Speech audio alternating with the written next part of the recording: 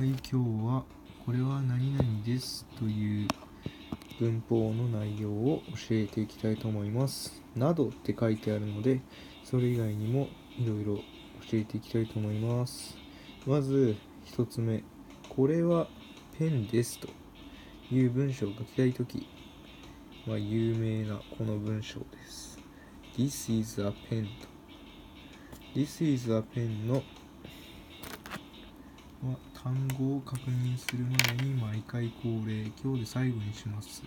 毎回恒例の文法の一番の大きな決まりの確認なんですが、まず一つ目、この一番最初の単語の始まりは大文字ということで、単語と単語の間は開けるということで、最後にピリオドがついているということ。これは一番の決まりです。で、一個ずつ単語を確認すると、この単語がこれはに当たります。で、これは3つ目の be 動詞ですね。I am の am、you are の are に続く3つ目の be 動詞。be と書いておきます。be 動詞なので、イコールの意味と何々ですという意味があります。で、このあなんですが、これは特に訳しませんが、一つのという意味があると思ってください。一つのものを紹介するときに、まず名詞、物の名前の前にこのあをつけます。そうすると、一つのという意味が込められます。で、最後のこれはもうそのままペンですね。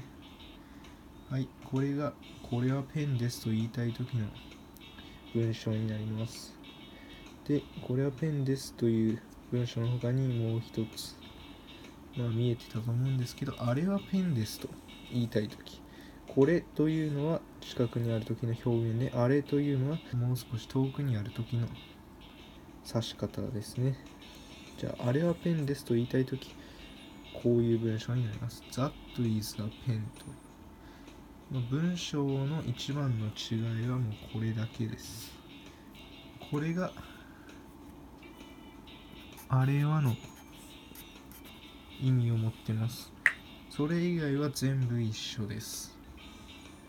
なので、これはと言いたいときは this で、あれはと言いたいときは that から始めるという違いだけです。で、次に、それはペンですと言いたいとき、それというのは、あれよりは近いですが、もう少しこれとは遠いところにある表現です。では、その文章はこれです。It is a pen。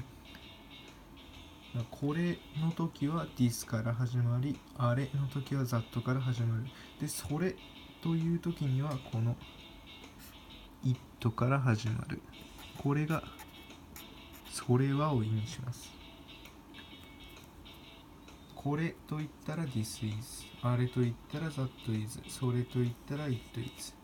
この3種類を覚えておいてください。今までの復習なんですが、私はといえば I から始まり be 動詞、あなたはといえば You から始まり be 動詞というふうに文章を書いていきます。 be 動詞のつく文章というのは this、that、it が主語の場合は is で、I が主語の場合は am、 You が主語の場合は are というふうに be 動詞は主語によって変わるので、それぞれがどの be 動詞と対応しているのかを覚えておいてください。絶対にありえない文章ですが、I am a pen といえば私はペンですという文章になってしまいます。はい、今日の内容は以上になります。これが be 動詞の一番の基本なので、これを簡完璧に覚えればこれからの内容も入ってきやすくなると思います。では以上です。